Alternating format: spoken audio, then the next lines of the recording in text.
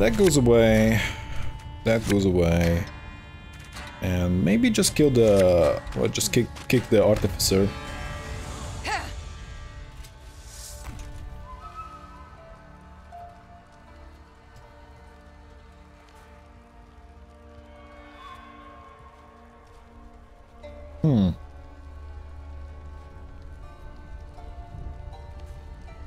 We can play the Botchling. Actually, it's not much point doing that. Let's just go with Vinham Vatra. We shall never surrender. Although, there's a... Holy shit! My hero power is locked? Oh my god! What is this bullshit? Usurper, really? Best video game characters. Where the fuck do I begin? The thing is, like, I just know so many. I don't even know. The thing is, like, I tend to value the characters in TV shows, video games, and books most of all. This three, because there is more time to develop the characters, and that matters a lot. Usurper is really usually oh my god. Usually shit against engines. This is actually a mistake that I do from time to time, that I just try to talk too fast and not sure why. Inigo, the blue cat, Skyrim mod, that's a great character. I agree. I was about to say that... Fuck, I don't know the name of the character. And you guys probably wouldn't know it. Jaspar Valdarak. That's a good character. Really enjoyed. And, wow, I would need to look into it. Securia. Well, she was my lover and I don't even know her name anymore. God damn it.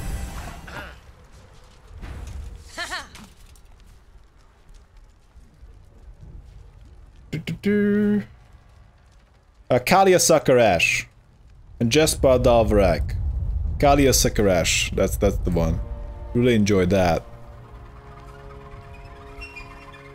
Like, just so fleshed out. I really enjoyed the interaction with Kalia. I definitely recommend Enduro if you guys ever feel like playing the best RPG of your life.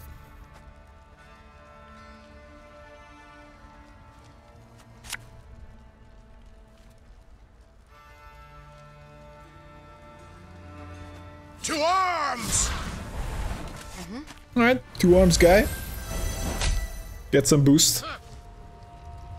They're dead. Caesar from Fallout New Vegas is a great character too. The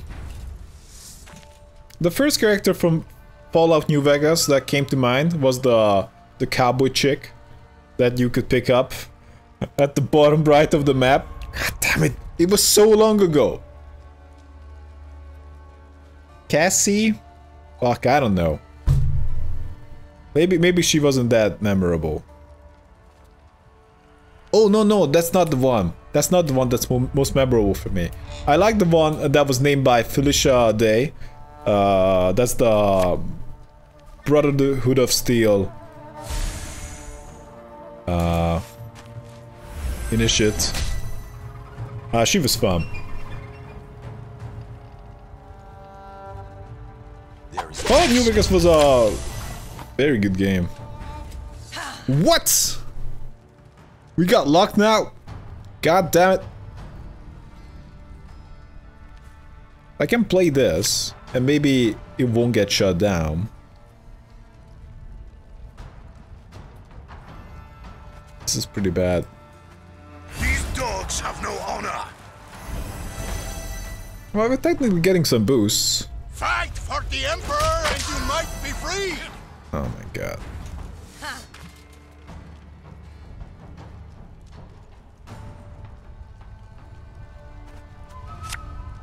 May your blade never dull. May Make him your boost. hand never waver. He's gonna get strong and smack you. I care for them. Fuck me. Really? There's no way.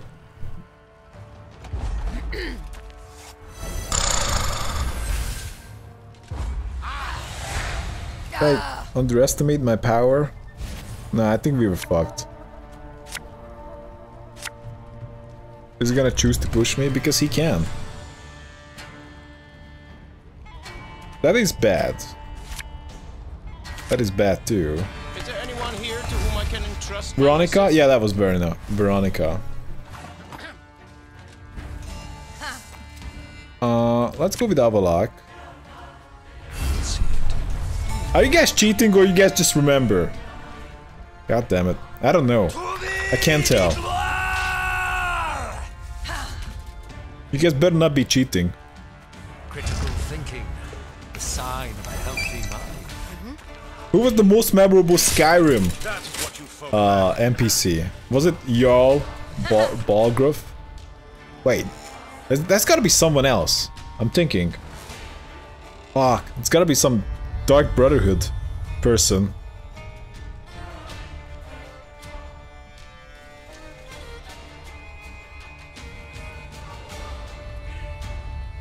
Let's do a knighthood.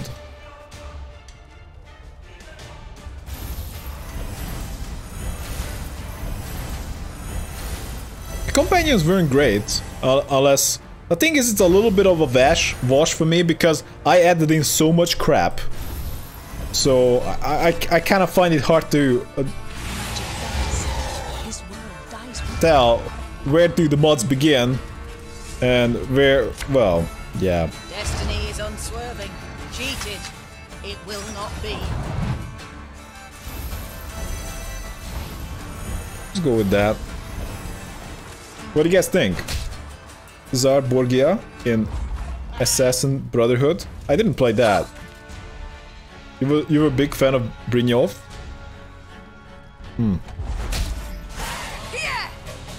Oh, the companions. Good story arc, I suppose. But as I was more of an assassin man myself, that's not gonna be terribly useful. Ragnarok is not gonna be terribly useful either. But this could have value. Actually, the cards in the deck are most likely gonna be worse than what I have.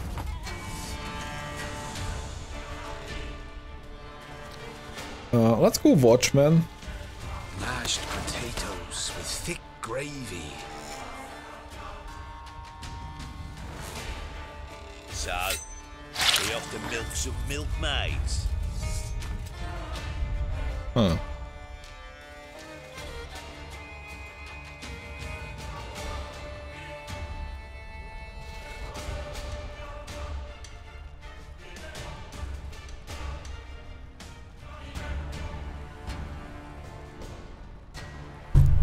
Well, it's kind of tricky, because I want good value, but also we need to be careful.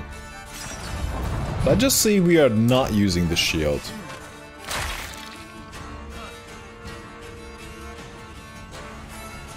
I was kind of trying to think some standout characters in Skyrim, but ultimately I would say that Skyrim didn't really have crazy good characters. That wasn't really the focus.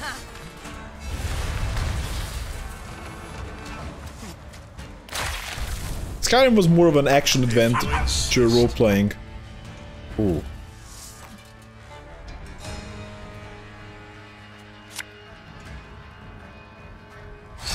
Let's shield that. It's possible that I can have the biggest unit.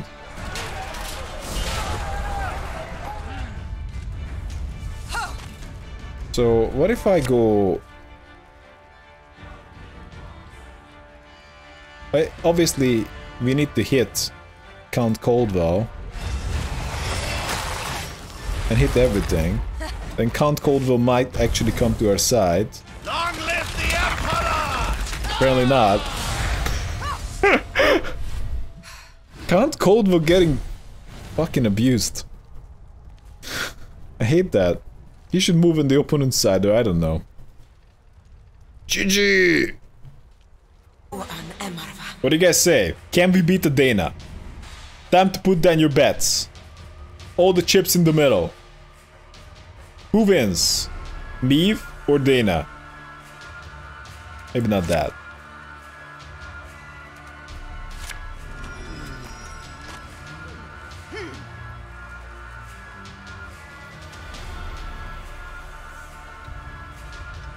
By the way, if you guys have any ideas how to improve the deck, I'm open to it. Because I kind of try to stay away, if we can, a little bit from the meta and just try to make something else awesome, if we can. But maybe it's not possible. One for sure, Henrietta cannot be awesome. Holy crap. Saying that she's bad is an understatement.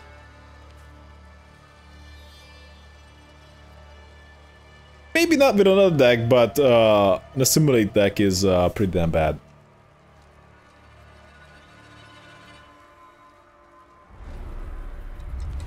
I kneel before no one.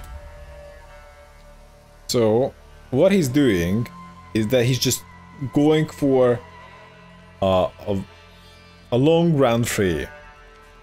And this is what the other guy did as well, so I would assume that either this is a very common move on the ladder, or some popular streamer is making this a popular move. Magic can work wonders when used correctly. I just find it odd that two people open up with Saskia. Put Shani in the deck. Can't. I left Shani. I left Shani in Witcher 1. I chose Triss.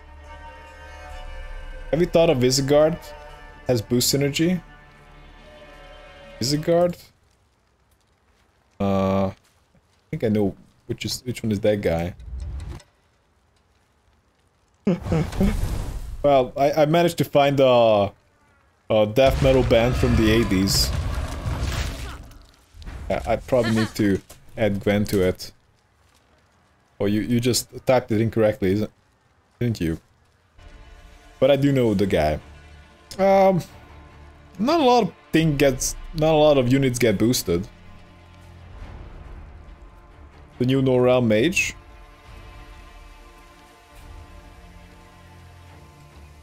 What are we doing here? So he did play 2 important value generators. Very interesting. Maybe we're gonna play Reinforced Trebuchet and boost it. We're just playing trash, obviously. He played 2 impactful cards. 3 impactful cards.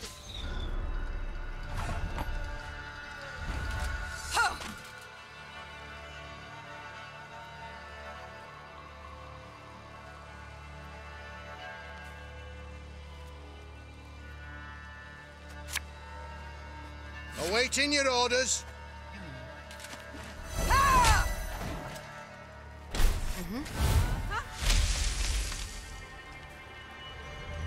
Well, he can't pass yet, and he did play 3 useful cards. So, if we go to a long round, we might be good. We'll pay men back for their At this point he says like, nah, I'm not interested. Let's just go round 3. And I suppose I'll do that. When we had a fight like this, I think I made this same mistake that he possibly made. That, but maybe it's not a mistake. Maybe he just knows that I'm so shit that he's gonna dominate me round 3. But I did make a mistake of maybe overcommitting a little bit. Round 2, round 1, and round 2. Not leaving enough for round 3. Because that's just it in this deck. With this deck. You just need to save everything for last. And maybe the shields don't matter too much. I would like a Ragnarok.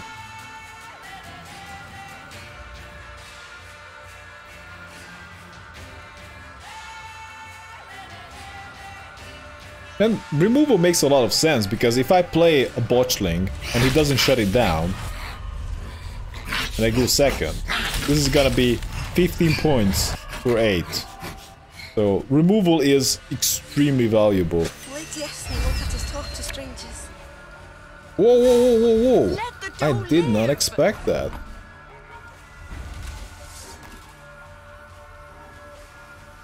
So I can start blowing up some dryads. If I want that.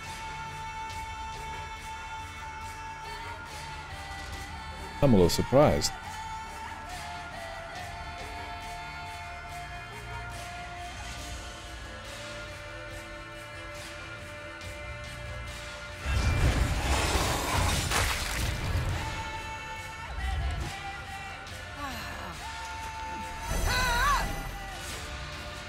So Princeton says gonna get played to kill a Dryad fledgling Don't you fret about me. I can take care of myself.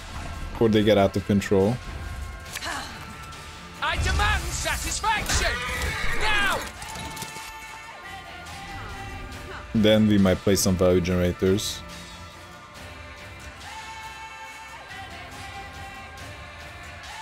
Like Botchling. Elven blarney. That would just straight up better than play my value generator.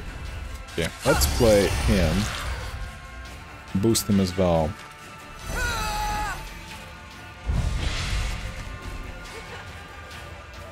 I think it's safe to say that he wants to force my hand. And we probably have to plan on dropping Corvo soon. So it's gonna be Avalok and Corvo, if he can help it. And it seems like maybe he's slowing down. It's a little surprising after all this.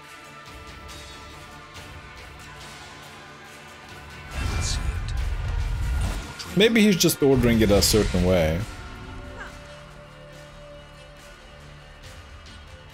But that's a little odd.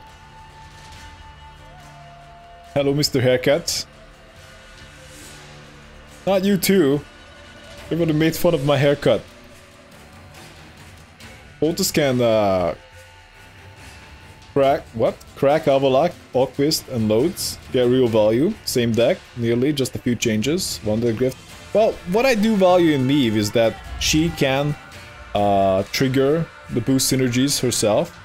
With Voltus it would be a little trickier. But it looks fine. They say I look like Gaunter.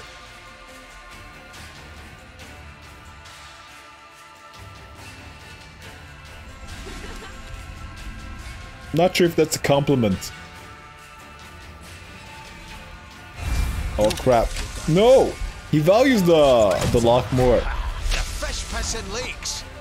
Ooh. Okay, he's kind of playing into a lacerate. It's a classic Nedrick haircut. Okay, let's just go with Queen Dahlia. My great-granddaughter will do great things. My latest masterpiece. Behold it. Admire.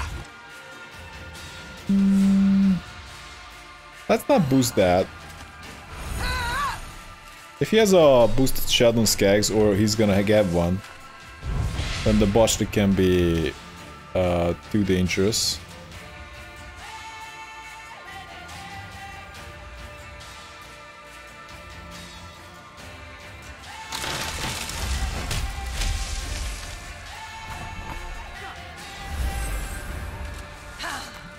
Well, this is not good. So we have a lacerate for 14. That's not quite good enough. Sometimes the price is too damn. We managed to force my hand.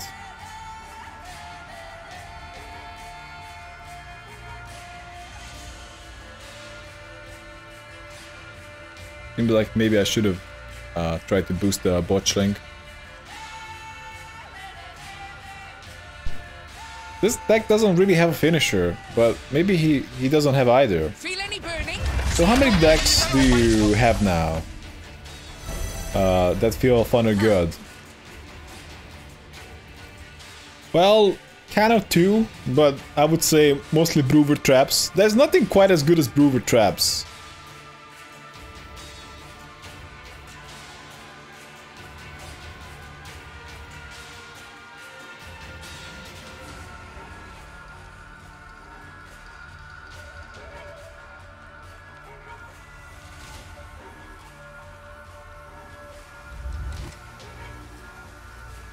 If we play a weak unit, he's just gonna be like, hell the fuck yeah. So far, his Sheldon's kegs can have 2 boosts, so it can technically blow up Aquist. Actually, it can't blow up Aquist. Not after I play it and boost it twice. Here and once more. And if I don't play Aquist, and first of all, it's not gonna be terribly useful next turn. And I'm gonna lose cards as well. If he has Sheldon's Kegs, he's most likely gonna play it on the melee row. Hit Alquist. Maybe not. Maybe he's just gonna leave it for last. Follow me this way.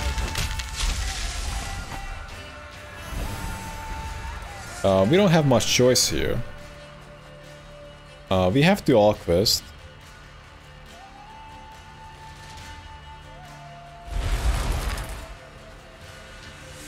And guess we're gonna boost the one with the shield. The good of magic. That is what I serve first and foremost. He has an excellent card, so I think he's gonna pass. That's a finisher. Because that's a value generator deck that actually has a finisher. Melons, you're one dense thunderheat. That's not great. The shields serve no purpose. That's the problem with shields.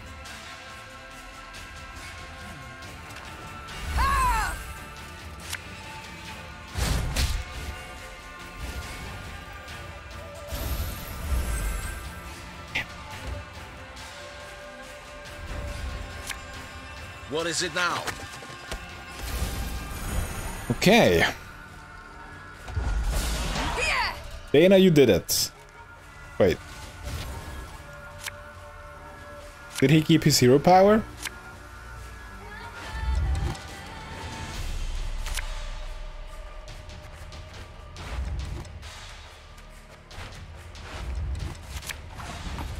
No, he did not.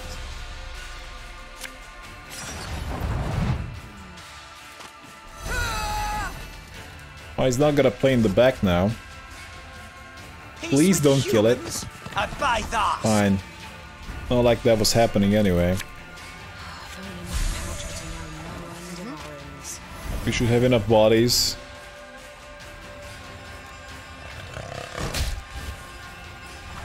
We don't talk about Brewer Traps here. Why not? That's the best deck.